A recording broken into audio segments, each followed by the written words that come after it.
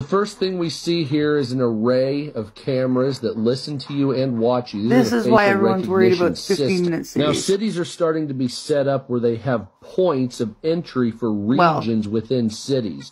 And you have to use your iPhone device to beep your way in. It could never happen here. We're not like the states here in Canada. Meanwhile, Trudeau was meeting with Biden. Facial recognition, so it opens the doors. Everything's a conspiracy until it actually comes true. If it matches your face, they have them coming up in Sydney. They're trying to digital ID in the States. Trudeau wants us to have a digital ID. Or if you use too much carbon, as you can see, this woman takes off her glasses. I like the volunteering. I like being a good person. I like, you know. It's actually a retina scanner or a facial scanner. Picks up your face and then it will let you through. And then here's an example of how that works. In a movie about it called In Time, you pay with your lifespan. They have a Black Mirror episode about digital ID, and, you know, say hi to the wrong person who may be lower than you, and you can see in front that monitor and guard these areas. Then you don't get to do nothing. Points. So if I'm over here, look at the fences. Look, region 1, hi, Uncle Charlie. Sorry, you're stuck in zone 2. But I have to go through a checkpoint. Now, of course, the police officers have these glasses that are facial recognition like glasses, so it'll read license plates.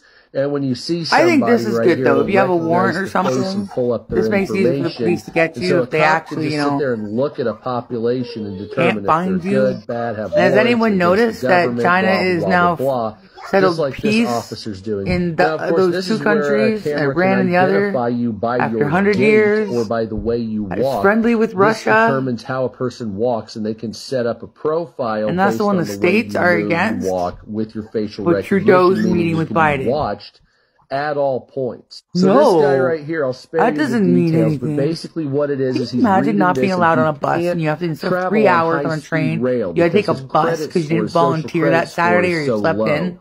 So what he had to do is volunteer and do a bunch of other shit to raise his social credit. A reporter had this happen because he wrote a story that trip that would take 3 hours on a high-speed rail, but because his social credit score was too low, he had to take a bus, which took 10 hours. We'll see what happens. But then coming up